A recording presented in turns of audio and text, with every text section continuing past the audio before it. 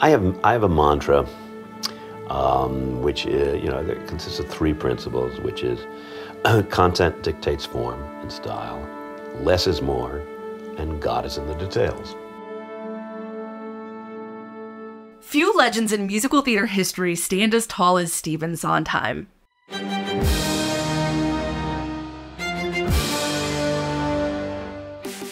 His work was revolutionary, pushing the boundaries on a form traditionally used for escapism, and instead brought to the stage existential characters who forced the audience to think about the world in ways mostly delegated to dramatic plays at the time. Every show he wrote seems to explore a new musical genre.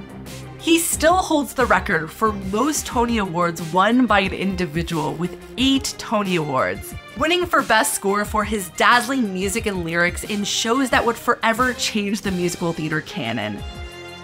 Company, Follies, A Little Night Music, Sweeney Todd, Into the Woods, and Passion, and a Lifetime Achievement Award.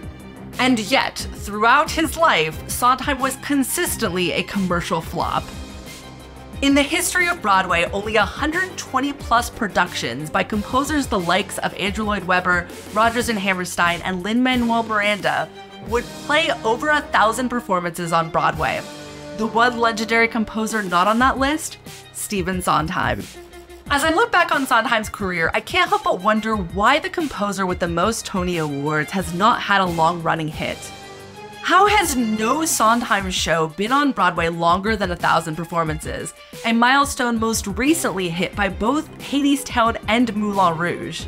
And after his death, with Sondheim revivals breaking box office records right and left, have producers finally cracked the code on making Sondheim a commercial success? This is a story of a composer whose short-running musicals have made a long-lasting impact, of the crossroads between business and art, and of the VHS tape that could be the key to it all. I'm Kate Reinking for Wait in the Wings, and it's time to figure out why Sondheim seems to always flop.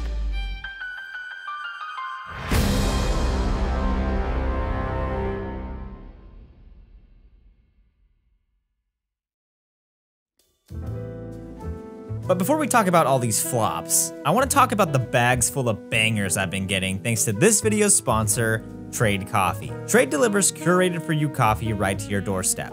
Sourced from over 55 local roasters, packed fresh to order, and shipped within 48 hours of roasting. My personal favorite so far is Joe Coffee, which is brewed right across the river from where I live. Makes my house smell like a fancy bookshop cafe, and it tastes amazing. With the perfect blend of dark chocolate, walnut, and caramel. Or caramel if you're really fancy. It even works with coffee pods. Trade subscription compares my specific preferences to hundreds of different flavors and pairs me with the best one. Now you can find your perfect cup by getting a free bag of fresh coffee with any Trade Coffee subscription purchase by visiting drinktrade.com/waitinthewings.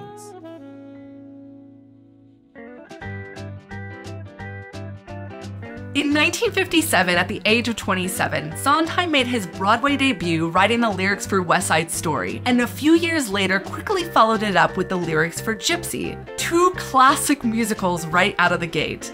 But Sondheim really wanted to write both the lyrics and music, a skill he'd been working on since he wrote his first show, By George, at 15 under the mentorship of the one and only Oscar Hammerstein, who declared it the worst thing that he'd ever read, but we all have to start somewhere. So it wasn't long after Gypsy that Sondheim premiered his first complete score on Broadway, both the music and lyrics to A Funny Thing Happened on the Way to the Forum. Forum is Sondheim's most traditional musical. A farce at its heart, it's silly and light and easily the most digestible Sondheim show, hardly having the long-lasting impact to the musical theater canon that his later shows would have. But it did charm critics, taking home 6 Tony Awards, including Best Musical. Though notably, it's the only Sondheim show to win Best Musical without Sondheim himself getting a nomination for the score. It's also his longest running show, the original production running 964 performances. And commercially can be considered Sondheim's most successful show despite feeling the least Sondheim of them all. This would be the closest that Sondheim would get to that 1,000 performance mark. After the success of Forum, Sondheim stumbled forward with the disastrous flops of Anyone Can Whistle and his collaboration with Richard Rodgers' Do I Hear a Waltz. The latter was such an unpleasant experience that Sondheim, who thrived on collaborations, would never collaborate with another composer in his lifetime, choosing only to write both the music and lyrics himself. In 1970, he hit the ground running with Company. Unlike his previous shows that followed a plot, Company was a concept musical. A musical focusing on a theme rather than a plot. With no plot whatsoever, Company centered around its characters and their marriages, or lack thereof. And Company was a huge critical success for Sondheim. The production's 14 Tony nominations would set a record for most nominations of any show, a record it held for decades until the producers in 2001. For the producers, the record Tony nominations, Best Musical Win, and critical success would result in over 2,500 performances. But for Sondheim's Company, despite its record Tony nominations and ultimate 6 Tony wins, including book, score, direction, and Best Musical, Company still closed after only 705 shows. No small feat, and the production still recouped, making it one of the more successful Sondheim endeavors. Yet it still fell short of that long-running 1,000 performance milestone. Was Company just too ahead of its time? Company wasn't the first concept musical. That claim is shared between Allegro and Love Life, the latter of which also comments on marriage. Nor was it the first to gain in popularity. Hair opened 2 years prior to Company, and despite losing Best Musical to 1776, and being steeped in controversy and darkened subject matter, still ran over 1,700 performances. Perhaps it was Company's pessimistic views on marriage. Musical comedies traditionally ended in a wedding, or at least a happy coupling, but Rodgers and Hammerstein paved the way decades before Sondheim for tragic endings. Contemporary musicals of the late 1960s like Cabaret, a show filled with doomed romances and Nazis, passed the 1,000 show mark despite lack of a happily ever after. But perhaps it was the fact that Company's ending wasn't tragic, but rather existential. Musicals of the 1970s, both comedic and tragic, wrapped up nicely into a bow at the end. Even a concept musical like Hair, despite its groundbreaking genre-bending score and experimental form, had a pretty clear and devastating ending infused with a smidgen of hope. Sondheim's Company leaves the audience with no clear conclusion, no definitive answer on where Bobby is headed after that curtain closes, and definitely no Broadway wedding. And that theme became a trend in Sondheim's work. After the success of Company, Sondheim went on to write Follies, A Little Night Music, Pacific Overtures, and Sweeney Todd, all in the same decade, each a masterpiece in their own right through today's lens. Each garnered Sondheim a nomination for his scores, winning for all but Pacific Overtures, the most experimental and least praised of the bunch. A Little Night Music and Sweeney Todd took home Best Musical, and yet, with the exception of A Little Night Music, all proved to be financial flops, failing to recoup their initial investments. Like form before it, A Little Night Music has a clear plot and light comedy, or as reviewer Clive Barnes wrote, A Little Night Music is soft on the ears, easy on the eyes, and pleasant on the mind. The other shows, though fondly regarded by theater fans of today, were met with a sense of confusion upon their original premiere. Look at critic Walter Kerr. Pacific Overtures left him emotionally baffled with no specific emotional or cultural bearings, and he found Follies exhausting and the characters difficult to feel for. None of these shows lasted on Broadway longer than 2 years. And then Merrily Rolled Along. Where did they all go so wildly wrong? Well, to begin with, the play goes backwards 25 years from 1980 to 1955. That turns out to be a wrong-headed idea from which the play profits absolutely nothing. Merrily We Roll Along took Sondheim's experimentation in a whole new direction, telling the entire plot in reverse chronology, starting at the end of the story and working its way back. Only a handful of plays had attempted this, like Harold Pinter's Betrayal just a few years prior, and the play Merrily We Roll Along, which the musical was adapted from. But for a musical, this structure was unheard of. Hal Prince's bold vision for the show led to middle-aged characters all being cast with teenagers, everyone dressed in identical sweatshirts, and the entire set was designed like a school gymnasium. Needless to say, audiences were confused and critics hated the production. The show severed the longtime collaboration of Hal Prince and Stephen Sondheim, was universally panned by critics and closed after only 16 official performances. But even still, it seemed the music was a highlight, and Sondheim received the show's single Tony nomination for its score. Sondheim bounced back with Sunday in the Park with George and Into the Woods, both which were critically acclaimed, with Sunday even becoming the rare musical to win the Pulitzer Prize for Drama. Both shows, however, would lose Best Musical, Sunday to La Cage aux Folles and Into the Woods to Phantom of the Opera. Both La Cage and Phantom would go on to be long-running hits, easily surpassing the 1,000 performance mark, and Phantom of the Opera becoming the longest-running musical of all time. On the other hand, both Sunday in the Park and Into the Woods would close at financial loss after less than 2 years. As Sondheim entered the 1990s, it seemed his Broadway career was nearing its end. His next musical, Assassins, wouldn't even go to Broadway, and in the mid-1990s, one last new show graced a Broadway stage, Passion. Passion was met with somewhat positive reviews and would win the Tony for Best Musical for the first time since Sweeney Todd, but it would also go on to break a record it holds to this day for the shortest running Best Musical winner of all time, at only 280 official performances. A new Sondheim musical would never open again on Broadway in his lifetime. A key set of circumstances happened beginning in 1975 when Hal Prince was directing the film adaptation of Sondheim's Little Night Music before heading back to Broadway with Pacific Overtures. Working on a film set, Prince was so fed up with the process of directing a film that he would never do it again. So when Pacific Overtures opened on Broadway, Hal Prince thought, why not just film the stage version instead? With no plans for distribution, Hal Prince had them film Pacific Overtures live at the Winter Garden, and his bet paid off, and resulted in Pacific Overtures becoming the first Broadway musical to be broadcast in Japan on television. Following Pacific Overtures, every single new Sondheim show would be filmed in some capacity, and Sweeney Todd, Sunday in the Park with George, Into the Woods, and Passion all had their captures released on VHS.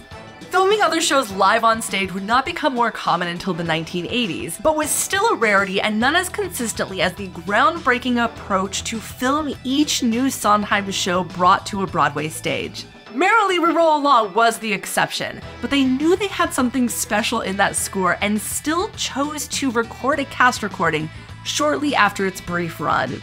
As recordings of the Broadway production spread, Sondheim shows slowly began reaching new audiences. The shows kept being produced regionally across the country, and as time went on, shows that were once too strange to be loved on Broadway found their audiences locally.